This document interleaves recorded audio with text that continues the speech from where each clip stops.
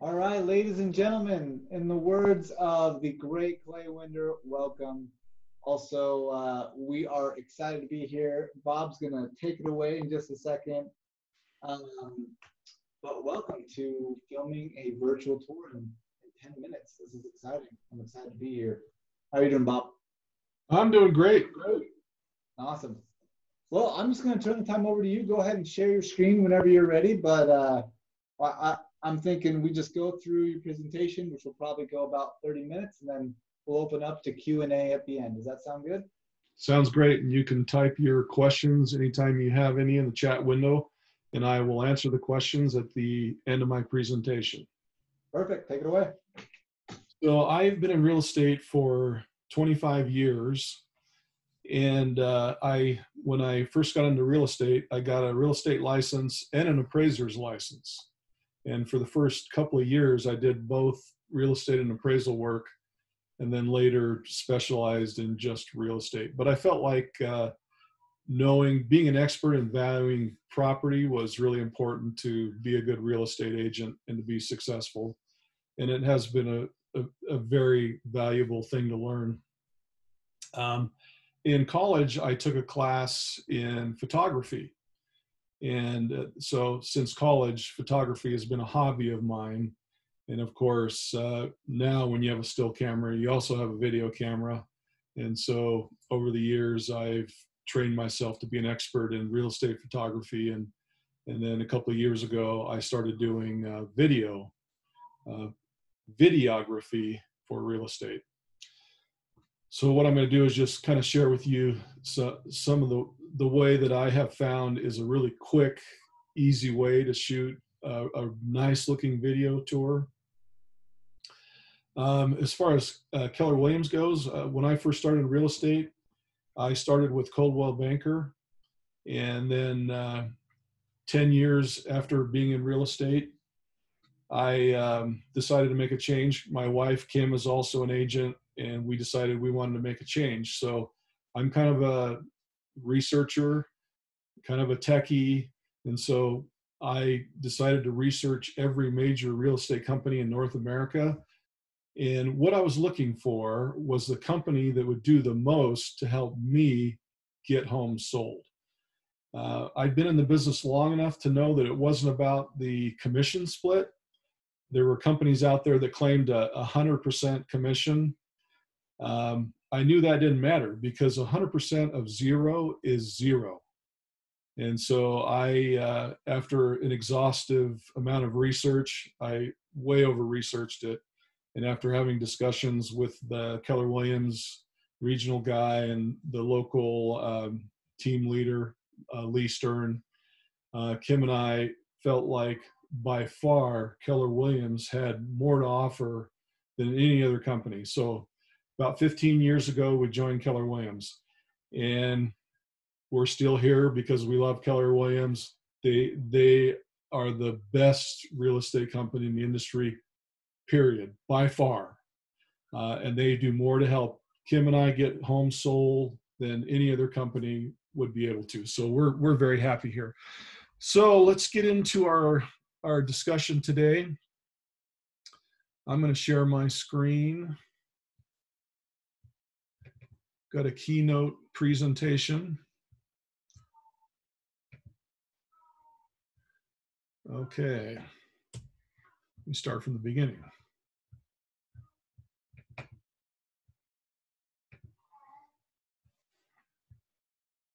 Okay, I assume you can see my screen. So it's how to shoot a video tour in 10 minutes. So the first question is, why is video important? I mean, people are doing photo tours and have been doing photo tours for many years. And I put a lot of effort into my photo tours to try to make the home look as good as possible on the internet, because you've got to sell it twice, once on the internet, once in person. So still photos are really important, but what about video? If you've watched TV lately, or I should say, if you binge watch TV lately, of course, if you're just watching Netflix, you're not seeing any commercials. But if you're watching regular TV, there's commercials that sell products. When was the last time you saw a commercial on TV that was a slideshow that just had still photos? So the reason why commercials are video is because video sells. It's a lot more powerful than still photos. And I'm shocked and amazed as I look at listings on the MLS. Kim and I have sold a lot of luxury homes.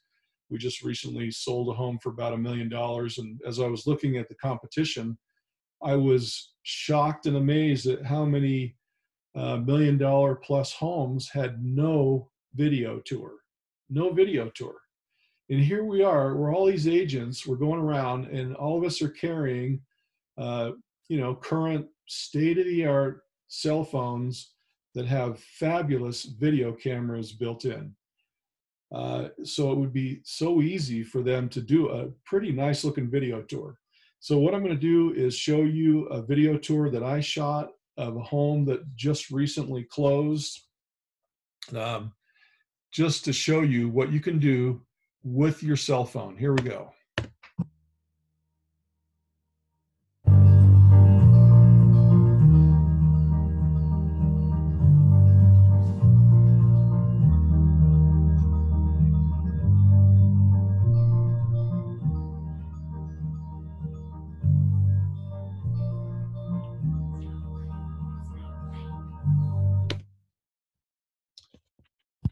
Okay, Kim just mentioned that the video is not playing. Okay, for some reason, Josh, you got any ideas why that's not playing? Sorry, I was talking to someone for just a second. Someone walked in. What happened? Yeah, I tried to play this video and it's not showing up. No? I'm on the wrong screen. Hold on, let me switch screens. Okay.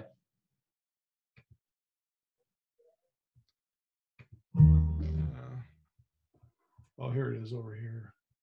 We got two big screens going. Double screening it. Yeah, and I know there's a switch screen button over here somewhere. On the bottom, just hit stop share and then share the other screen. You'll see it pop up.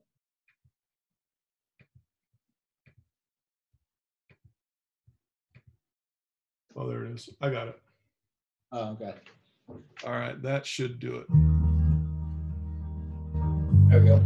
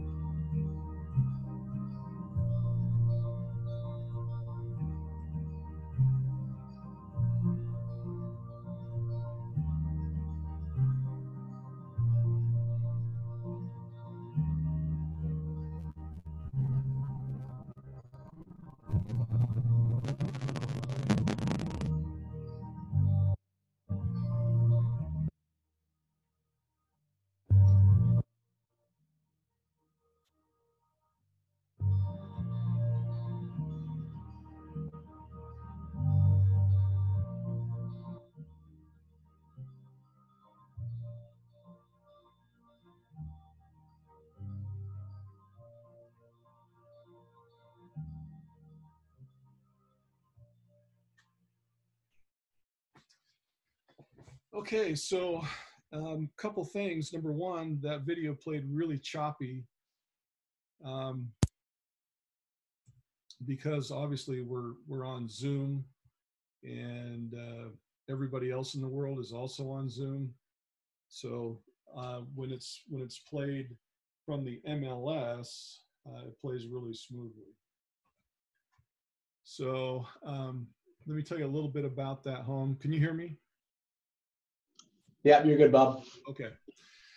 So this is the MLS printout. This is, the home was 1,957 square feet, built in 1995, so a little bit older, on a 0.15 acre lot in Draper. So pretty small home. Sold for $224 a square foot in a few days. So that was, we set a new record, I think, for price per square foot for Draper. Okay. One thing that I should mention also on the video, I happen to be an FAA licensed drone pilot. So I'm a commercial drone pilot, which was a pain to get. So I do use a drone. Obviously, instead of doing drone photography of the front yard and the backyard, you could easily shoot that as well with your cell phone. And I'll show you how to do that. In the remarks on the MLS, of course, you want to put view, press view tour to see video. So they know to hit the view tour link on the MLS to see your video that you work so hard on. So basically there's three basic types of video shots. You've got a pan, tilt, slider, dolly, and crane. I pretty much only use the pan and the tilt. That's really the pan shot is your primary shot. A slider is a device you put your camera on so you can really slowly slide your camera from one side to the other. That's a hassle. We don't want to do that. A dolly, no, we're not going to do that. Or a crane, way too much work to get those done. So what I did was put together a video to show you the basic video techniques in action. So you stand facing forward, you turn to one side, and then to do a pan shot from left to right or right to left, we're going to very slowly move the camera, keeping it level. Notice that we also always shoot every piece of the video in landscape mode. I don't know if you've looked at your computer screen or your TV screen. Every screen that somebody's going to use is in landscape mode. So really slowly, you pan across to get that pan shot. And then this is a crane shot. This is the kind of shot you use if you want to slowly move the camera panning upwards to pull in, say, a really nice vaulted ceiling, or you have really big tall windows and you want to accent those, then you'd use a tilt shot where you just slowly tilt your camera up as you shoot video. I also use a gimbal. I wanted to show you a little bit about this. This is an Osmo DJI. Costs $139. Comes in a little case. And this is just a little video that shows you how the gimbal works. No matter how you move your hand around. Say that again. You were cutting out. Say again. Say what again? The type of gimbal. Okay, and I'm going to show you a link to the DJI Osmo gimbal. I'll show you a link to that in a second, so you'll be able to see that. But as I move my hand around, the camera stays absolutely steady. It's a motorized powered gimbal, and this is showing another pan shot, panning from one side of the room to the other with the gimbal. And then this is showing you a slider shot where the camera stays pointing forward. And this is a crane shot where you start low and then gradually move the camera up. So that's a crane shot with a gimbal. So that's a really handy tool. If you can afford the $139, it's a great tool to have for shooting videos. So this is the DJI Osmo Mobile 3 on Amazon, $139. Comes with the carrying case and everything you need to start using the gimbal. And now what I wanted to do is go through the video again, only this time what I'm going to do is talk to you about each piece of the video. So instead of doing this shot with the drone, obviously you would do a pan shot with your cell phone across the front of the property. Here's a nice pan shot. Actually, it was a slider.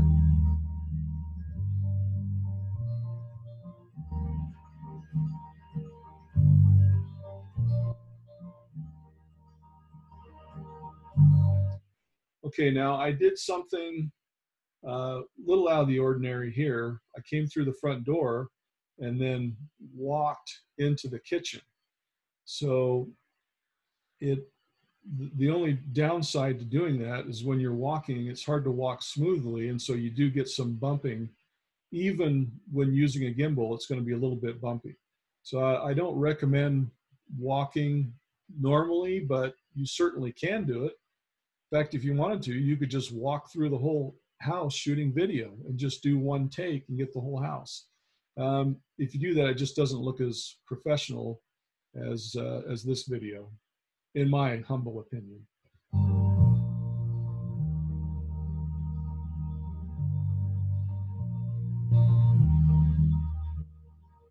So now I walk into the kitchen. Now I'm doing a pan across the kitchen. Okay, now I'm going back and doing a pan across the living room. Now I'm going to pan across the dining room and the kitchen. This shot, I wanted to pull in the mountain view out the kitchen window. So I stood where you would stand at the sink and then did a nice pan across the windows.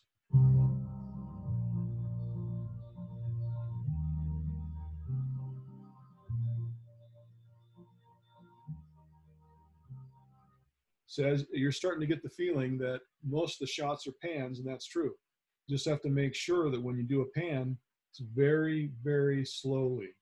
Slow is good. The slower, the better.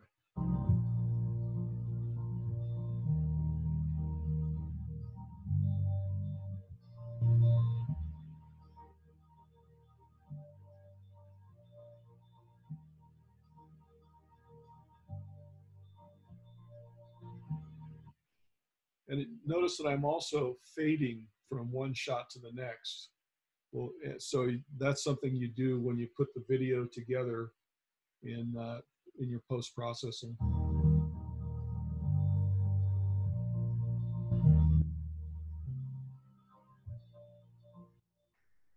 Okay, now here's a shot where I did do a tilt shot, where I tilted up to accent that vaulted ceiling. And this is just a crane shot using the gimbal. You could do the same thing handheld, where I couldn't see the shower, the tub, and the sink in one shot. So I had to do a crane shot where I pulled up to use the mirror to pull in the shower and the tub. So this video is 1 minute and 30 seconds long, and that's all you really need. So here's my basic video checklist. Of course, this can vary a great deal depending on the home, but basically for a basic shoot, this is what you're looking for. You're looking to shoot the highlights of the home.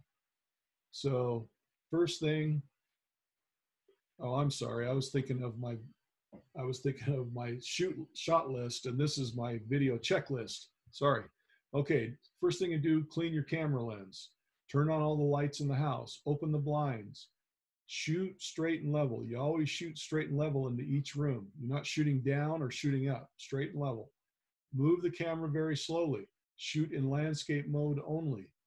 A gimbal is great if you can afford it. When you set your phone to shoot 1080p at 30 frames a second, that 30 frames a second is smoother than 24. So we're looking to have it as smooth as possible. Shoot at 30 frames a second, 1080p. We don't need to go 4K on these, not for displaying on the MLS. You want to film the highlights of the home, and in a second I'm going to give you the shot list. Then you edit your video, just some basic, easy, quick video editing. Then you upload your video to YouTube. Then you link the MLS to the YouTube video, and of course upload it to Facebook. So this shows you why you always want to clean the lens on your cell phone before you shoot. The shot on the left, a lot of people don't notice that their lens is dirty, but that's what you get as compared to the clean lens on the right. So clean your lens. This is your shot list, basic shot list. Of course, you can do anything you want. Front yard, nice pan across the front yard, living room, kitchen, dining area, family room, master bedroom, master bathroom, basement family room, and a nice pan across the backyard. Those are your basic shots. You can modify it from there, but that gives you a start. Video editing, if you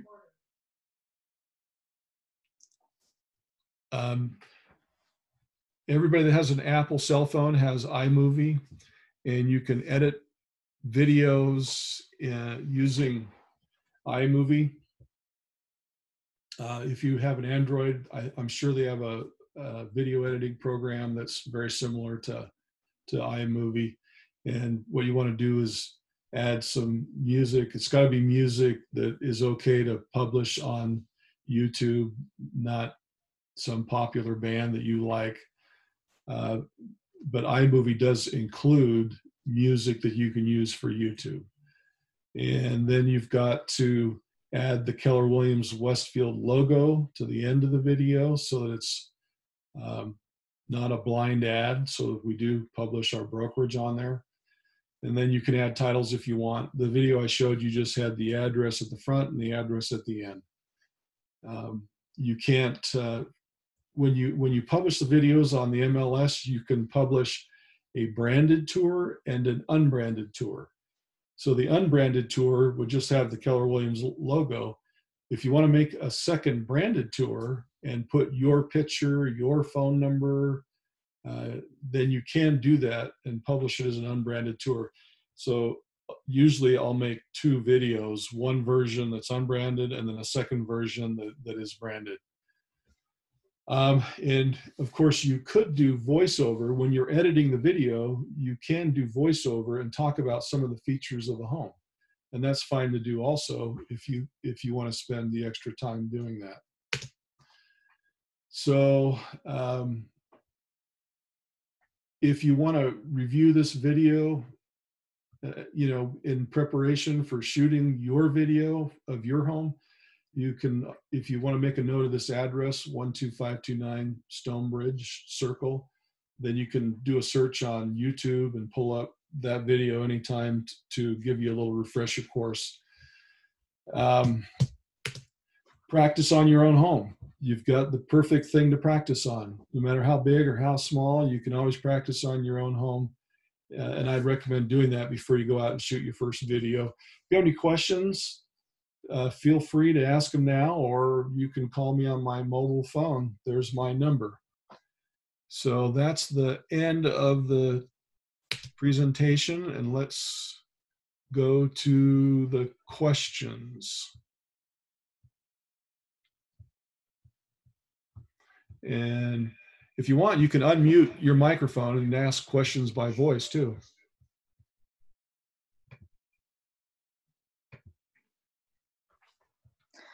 I'm wondering if everybody knows how to change those settings on the phone to get the right 1080. 1080p. Okay.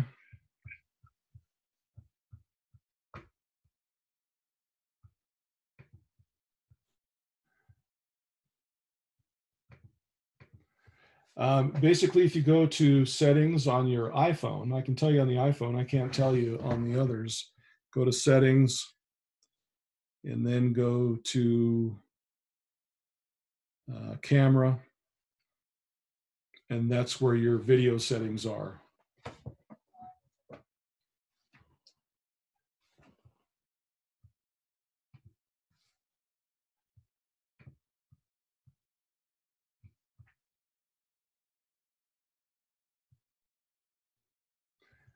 A lot of questions. I'm trying to get back to my screen that shows me if we have any questions in the chat window. Josh, do you see any questions? We don't have any right now. Okay. All right. Oftentimes calls like this, not, depending on the subject, depends on how many questions there are. But you did a great job, Bob. I think if anything, I'm gonna post this video on Facebook since we've recorded it, and then also put it on our YouTube channel, so you can refer back to it at any time. So. Okay, great. Awesome. Well, thanks everybody. We're going to give you another 10 more seconds to ask a question if you have one.